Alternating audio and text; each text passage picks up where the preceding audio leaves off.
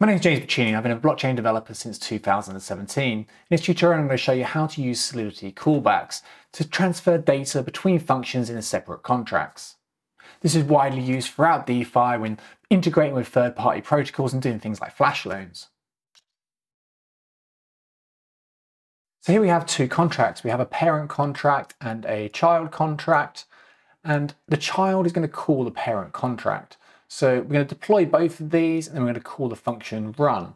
This is going to call the parent address, which we're actually passing in as a constructor variable. So we're going to deploy this one first, get that contract address, and then pass that into the constructor. The constructor only runs the first time the contract is deployed. Once that's got that parent address, it can call this parent function. We don't need an interface here because the actual contract is defined here. So we can use that parent variable because the contract's defined with the parent address to call the parent function, which is this one, passing in a variable which we're going to pass back, and then we're getting this callback value. The callback value is actually a function. We're passing through this function, which takes a child variable, and it times it by 2 and stores that in the public state variable here. So we go to the parent contract now. We've got a parent variable, which is a state variable. We get passing in that parent variable and then setting it first. And then we're calling back the parent variable times 2. So we're going to be called back. This function is going to be executing times 2 here and times 2 here. Let's go ahead and deploy this and see what happens. So I'm going to deploy the parent first. This is on a local network, and I'm going to pass the parent address through to the child contract and deploy that. And the parent variable and the child variable are both set to 0 as standard. But now if we call run with a new variable, let's say 4,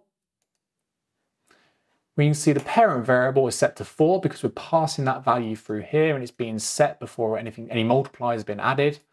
But then when we call it back, it's actually updating the child variable because we're passing through this function. It's passing through the function here. So it's actually accessing the state data on the child contract. So if we check the child variable again, we got 16 because 4 is multiplied here to 8 and it's multiplied again here to 16. That is then updated to the state void variable, which we're reading here. This is an example of how we can pass through a function through to a callback and have that modify state values on the child contract. If you want to learn more about how this works, then the best way I think is to experiment with code. You can go to the Solidity Snippets smart contract library, and all this is open source.